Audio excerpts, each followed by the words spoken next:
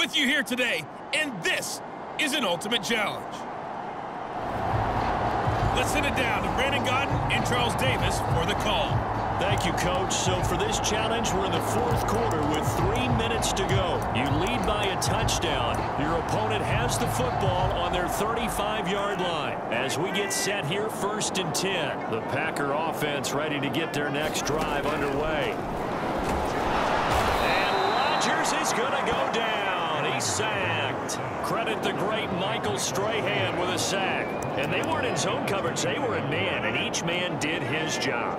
And that looked like vintage, old-school coverage, didn't it?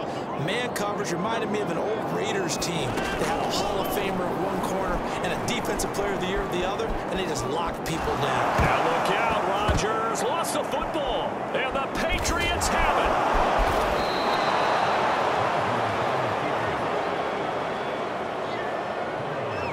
Playing in snow brings so many other factors into the game. It's not just trying to take care of the ball, and we just saw there that that's difficult to do, but just trying to keep your feet and carry out your assignments and make sure you're comfortable while you're out there playing. Are you warm enough in your clothing? A million things going on, but the biggest one, hold on to the ball. 5 yards on the carry. Good pickup on 1st down. Fourth quarter, down to the final 2 minutes, and we've got a one-score game. So the Patriots with the football as we get you reset. They've got a 2nd down now as they search for a way to get this one to the finish line. And he's going to be brought down by the face mask. Here come the flags. This is going to get him a 1st down. Face mask. Defense. Wow, a personal foul at this stage in the 4th. Hard to believe. Really hard to believe, and now that glow of hope that you had begins to flicker out, doesn't it? Yep, they'll keep it on the ground. It's Alexander. They'll say no gain on the play, and it'll be 2nd and goal.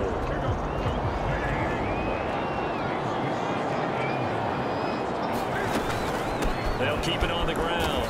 It's Alexander. No gain on the play there. They're going to need to come up with something better here on 3rd and goal. They'd really like to make the short field pay off. We'll see if they can, but this is 3rd and goal. And here's a handoff out of the gun. No gain on the play that time, so a big stop, but it's going to leave him with a 4th and goal. Well, if this defense can hold him to a field goal here, what a win that would be. Not just a win on the possession, but psychologically take over the ball game. This started with 1st and goal, so they were in 4-down territory right from the beginning. I say you finish it off and go for the touchdown.